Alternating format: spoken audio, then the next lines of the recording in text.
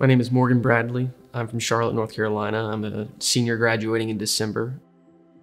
I have worked in the advancement office for the last 4 years as a student caller to alumni relations intern to currently also a donor relations intern. First and foremost, I think what really got me involved in philanthropy and really just involved within my community, my groups, things like that would be my parents.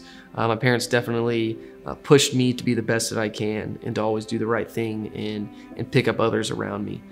So with those ideals that they implanted within me early on, I was able to really grow. And then just their involvement in my life and showing me what's important really changed the way that I think about things, and really has sparked a movement for me to get more involved as much as I can. I really think I benefited a lot when growing up through sports, through clubs and organizations, all the way back in early high school, honor societies, just different groups, really exposed me into a lot of different perspectives I may not have before, and was allowed me to build a common ground within those around me to see how we can take action within our community to make it better. As much as you're willing to put in, you get so much more out, whether that's helping a friend or helping an entire community. And especially we're at an age right now where we can't write checks. We can't give money. We're working as hard as we can to pay bills. So there's one thing that we can give, and that's our time.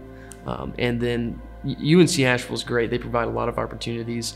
We have the MLK Day of Service, and then with other organizations on campus, like a Rotaract or a Student Alumni Association or Sigma Nu, these organizations are doing their own philanthropic worth within. So the opportunity is just so large, and I think it's really beneficial for the community for us to come together and build up anyone that we can. If people are interested in getting involved, they should ask.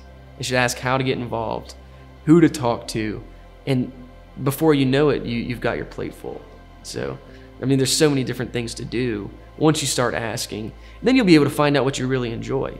What do you get fulfillment out of? What do you think you can do to make the biggest impact in your community, and then follow that and continue to do that.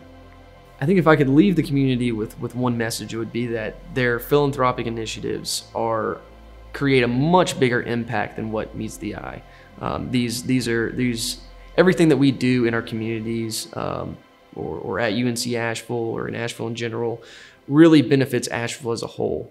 And it's very important to see our society and our communities not through our own eyes, but to try and perceive it through the perspectives of everyone around us.